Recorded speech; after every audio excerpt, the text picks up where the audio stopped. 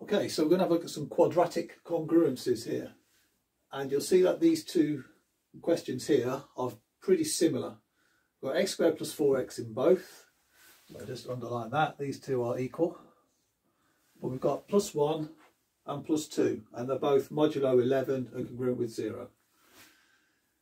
So what I'm going to tell you is that one of these has two solutions and one of these doesn't have any solutions.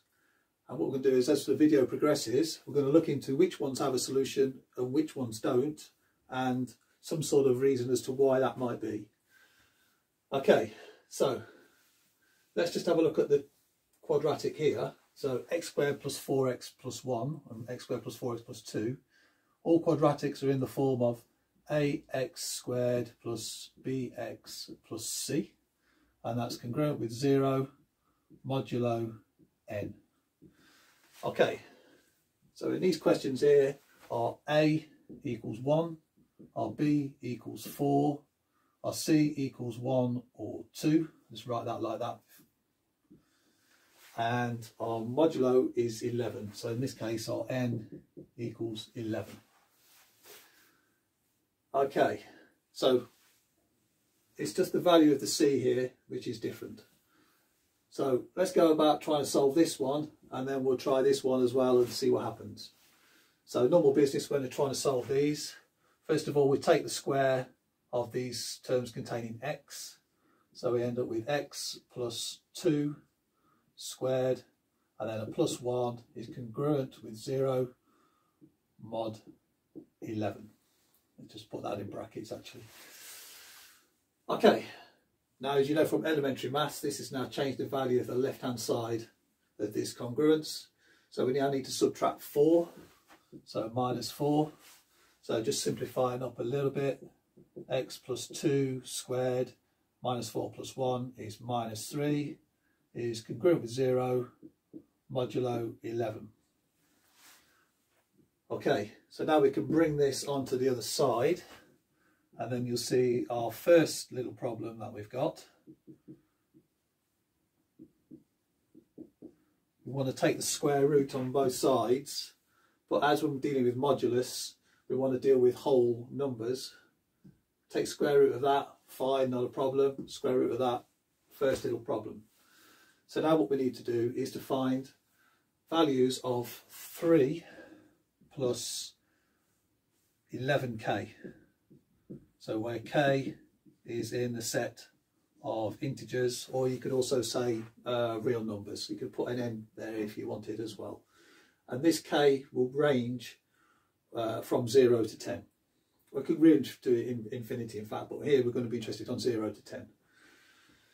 So let's just write up here quickly now all the square numbers all the way up from 0 to 10. So 0 squared is 0, 1 squared is 1, 2 squared equals 4, 3 squared 9. Let's get these in quickly. Okay.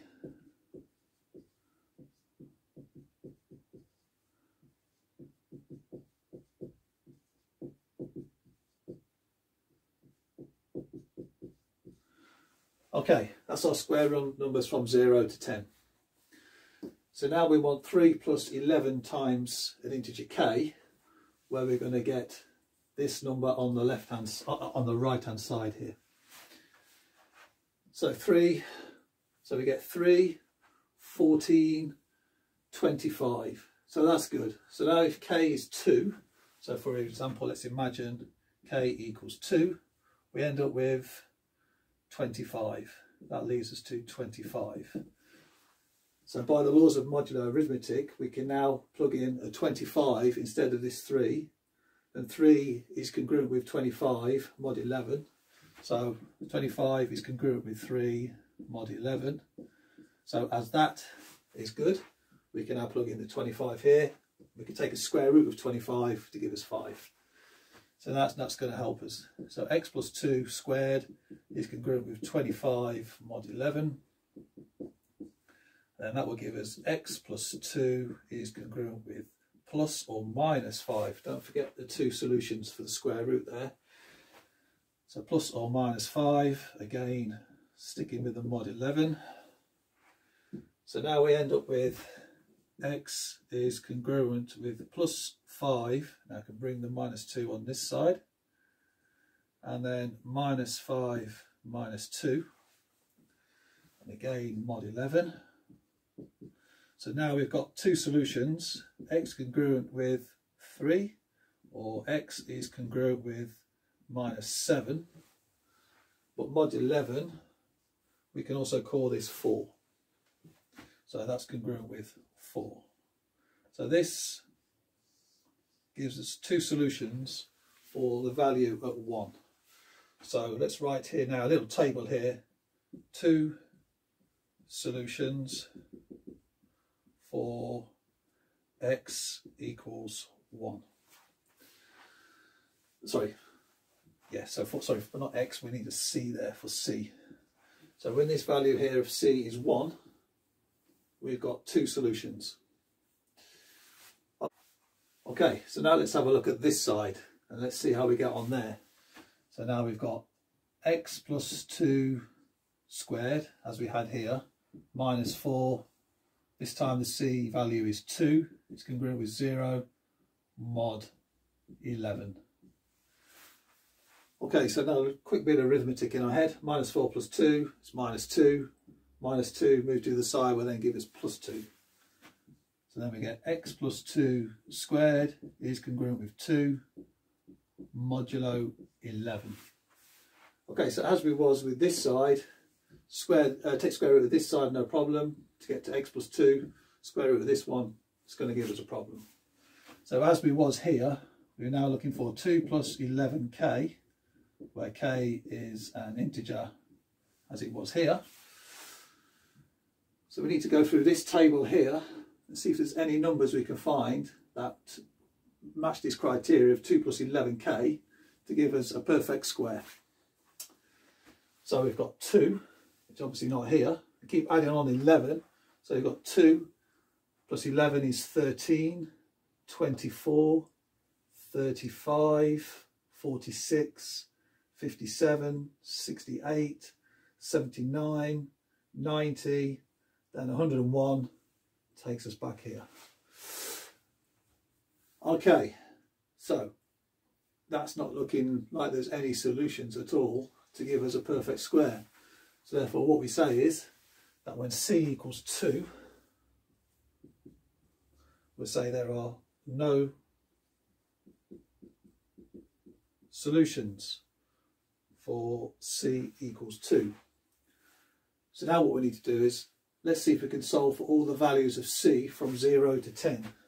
So c equals 0, and then we're going to list them all down here. So we've got 1 and 2 we've already taken care of. So now we're looking for 0, 3, 4, 5, 6, 7, 8, 9 and 10. Okay, so let's see now which one of these we can find a solution for, which one doesn't have. So we need to look back here at what's going on when we're doing our calculation here. So we have a minus 4 plus 2. So I've got minus 4 plus c. So let's just write that down in here. So we've got minus 4 plus c. And then what happens is we flip it to the other side. So therefore then that becomes minus of whatever we've got in here. So our formula here, what we need is minus of minus 4 plus c. And then add 11k. See, k we know is an integer. So this is our formula which we're going to use when using this table here. So let's start off when c is 0. So for example, if this is x squared plus 4x plus 0. So minus 4 plus 0. Minus 4 plus 0 is minus 4. Minus of minus 4 is also positive 4. Straight away 4 is in here. So c equals 0, that has a solution. So let's just write that in this table here. Now straight on to 3. Minus 4 plus 3 is minus 1. Minus of minus 1 is positive 1. 1 is in there. So 3 is good to go. Let's write that down on here. Now let's try 4. Minus 4 plus 4 is 0. Minus of minus 0. 0 is in here. Now in this case, when this part here is 0, This is a special case when we've got only one solution. So let's just write that up here for you here now, just to see what you can see, so you can see what's happening. So let's take it on this line here. So we've got x plus 2 squared minus 4 plus 4 is congruent with 0 mod 11. So therefore we've got x plus 2 squared is congruent with 0 mod 11. And now just quickly here, take square root on both sides. We end up with just x plus 2. Square root on this, we end up with 0. So now we end up with x plus 2 is congruent with plus or minus 0.